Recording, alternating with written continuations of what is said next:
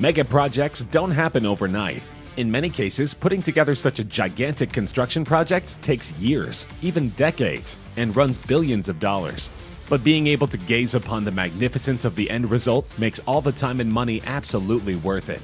Here are the 10 most impressive mega projects currently in development around the world. The UAE loves its buildings tall. And by tall, we mean extremely, extraordinarily, almost unnecessarily tall. Currently, the city of Dubai boasts the tallest skyscraper on Earth, the 3,044-foot Burj Khalifa. But once the Jeddah Tower reaches completion, it will tower over the Khalifa by 236 feet, reaching an incredible 3,280 feet tall, or 1,000 meters. It won't just be a big building, though. It's planned as the epicenter of Jeddah Economic City, a 57 million square foot metropolis filled with residential and commercial zones along with fancy tourist attractions. The building itself will sport a 2,178-foot high observation deck, a Four Seasons hotel, over 400 apartments, and 7 duplexes. The price tag for this whole thing? A whopping $1.4 billion. That said, the Jeddah is currently not even close to completion. After several years of work, in late 2017 the tower stood at 826 feet high. Sadly, it's not grown an inch since then. Around that time, 2 of Jeddah's wealthiest benefactors, the Saudi Arabian Prince Al-Walid bin Talal and the chairman of construction company Bin Laden Group, he's that guy's half-brother, were arrested as part of the Saudi Arabian anti-corruption purge. Everyone had planned to resume construction in 2020, though due to coronavirus concerns, who knows if that will happen. Eventually, the world will have a completed Jeddah Tower, and it will be magnificent. But those days may be far off. Have you ever wanted to experience the sun right here on Earth? No? Well, too bad, because the International Thermonuclear Experimental Reactor is primed to be complete within the next few years. This France-based project is a collaboration among 35 different nations and will cost an estimated $20 billion. What are we getting for that money? Oh, not much. Just the ability to recreate the sun's internal fusion reactions right here on Earth. If successful, being able to create our own solar fusion would completely revolutionize energy production and the energy industry. To accomplish this, the ITEF requires 3 buildings surrounding a 337,000-ton magnetic chamber called the tokamak. Inside the tokamak are the solar particles that, when heated to a balmy 150 million degrees Celsius or 270 million degrees Fahrenheit, collide and create plasma that can then be converted into energy. As for those buildings, each one is made from 10 different types of super strong concrete, because that's the only way to protect the workers inside from all the resulting radiation. Currently, the ITEF is set for completion in 2025. Even if it misses that deadline, we shouldn't worry too much. Most likely, the real sun will still be there.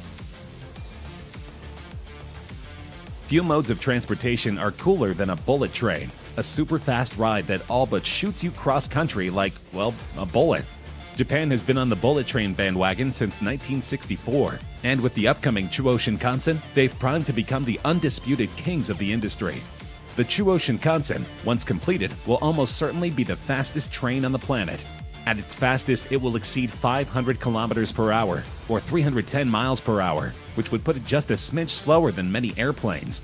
At this kind of speed, you could depart Tokyo and reach the city of Nagoya some 284 kilometers away and do so in under 40 minutes. That's nothing more than pure blinding speed. Best of all, the beautiful Japanese countryside won't have to deal with too much railway getting in the way of the scenic view. 90% of the tracks will be underground, which, in addition to looking better, will cut the travel distance by around 50 kilometers and save nearly $5 billion. So if you're in Japan come 2027, when the Chuo Shinkansen project is set to complete, hold on to your stomachs and enjoy one of the fastest rides in history. In southeastern Washington state sits the Hanford Nuclear Waste Site, the single most toxic place in the entire United States. The 586 square mile site started churning out nuclear fuel in 1943, including the plutonium used to create the atomic bomb the US dropped on Nagasaki at the end of World War II. Between its 9 reactors, 5 plutonium complexes, and 177 underground storage tanks, the site amassed over 56 million gallons of highly radioactive sludge by 1987. In 1989, an effort to clean up the site began, which is still ongoing, with no solid date for completion. The plan is to build a waste management plant that can turn the nuclear waste into glass we can safely store away for however long it takes to become safe again. This, however, has proven easier said than done. The main reason is money. Cleaning up all this toxicity costs roughly $2 billion a year, which can prove costly over 30-plus years. Of course, the other reason is worker safety. The last thing we need is to rush a project like this and put countless workers at risk of nuclear exposure. In February 2019, the Department of Energy revised their original plans for completion. Originally, they predicted an end date of 2047, but now we're thinking anywhere from 2079 to 2102. By then, the project could cost upward of $660 billion. Whatever the date, it's safe to say none of us will be around to celebrate a waste-free Hanford Zone.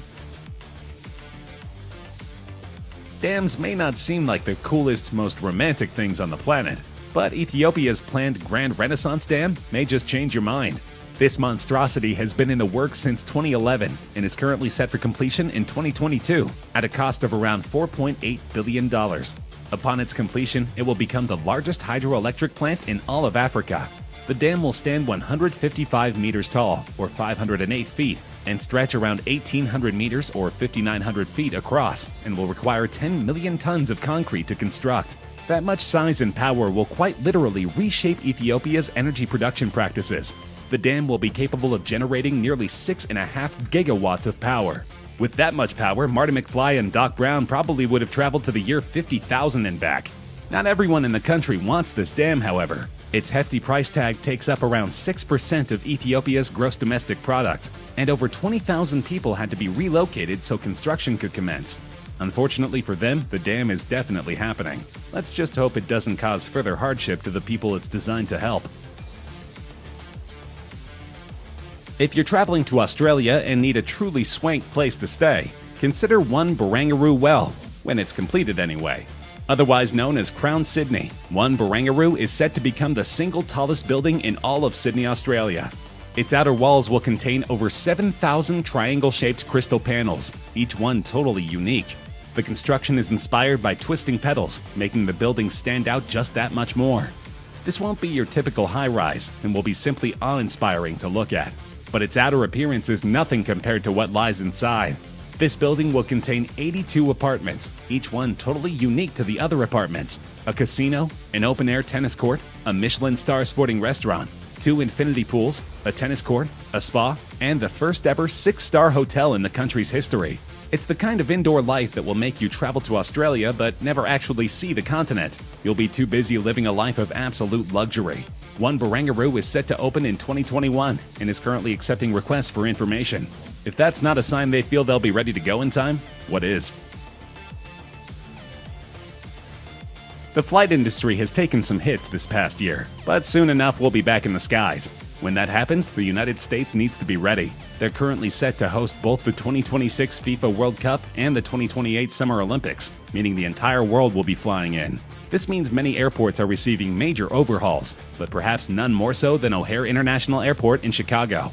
It will be the first major reconstruction of the airport in its history and is currently set to cost around $8.5 billion. The work is set to be completed in stages. Terminal 5 is first, receiving a simple expansion with a deadline of 2022.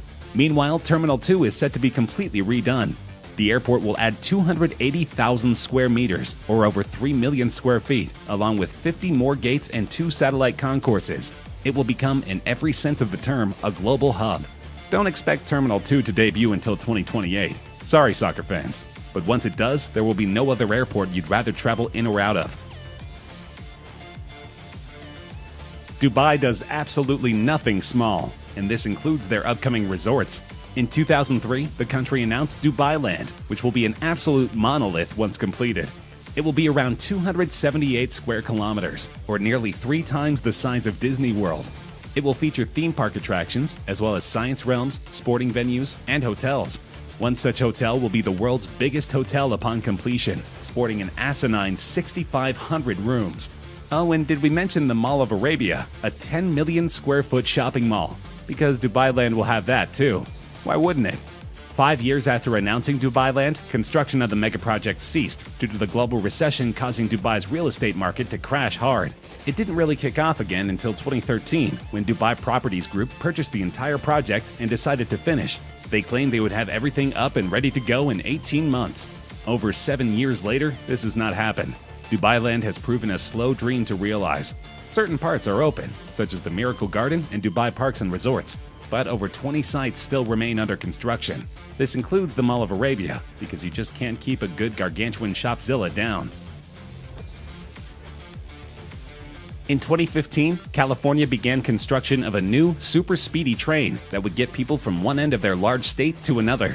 By the looks of how this project is going, this train will become a reality soon enough. This new high-speed train will be capable of hitting speeds approaching 200 miles per hour. It will use that speed to connect 8 of the biggest cities in California, beginning in San Diego and ending up all the way in San Francisco. For those of you not from California who may think the state's most famous cities border each other, there are actually 500 miles separating the two destinations. Having a bullet train zipping between the two sounds incredibly helpful.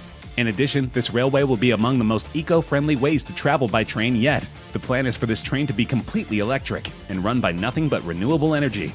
Don't expect this fast green wonder to hit the road until 2029, but once it's ready, so will the passengers.